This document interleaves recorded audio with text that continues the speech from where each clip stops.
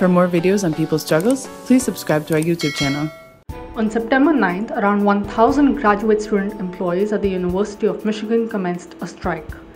They are organizing the strike against the dangerous health and work conditions under which they have been forced to return to campus. The members of the University of Michigan Graduate Employee Organization, or the GEO, voted in favor of the strike on September 7th.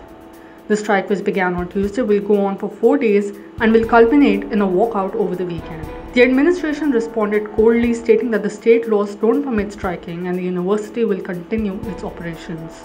Having lots of people living together in close proximity will increase the likelihood of an outbreak. And it doesn't just affect students, it will spread to the rest of the community. I'm really here at the protest for my students. I want to make sure that they're safe. The GEO is demanding improved testing and contact tracing, a universal right to work remotely without documentation, a care subsidy for parents and caregivers, a $2,500 unconditional emergency grant, and rent freezes. The strike comes amid the nationwide back-to-school policy on college and university campuses as well as K-12 schools. The policy will place the lives of millions at stake. Under the policy, more than 50 million K-12 students and more than 20 million college students are being forced to return to school. Since reopening colleges and universities in late summer, more than 51,000 positive cases have been documented across the United States. At the University of Michigan, there have been 58 positive cases in the last 2 weeks alone.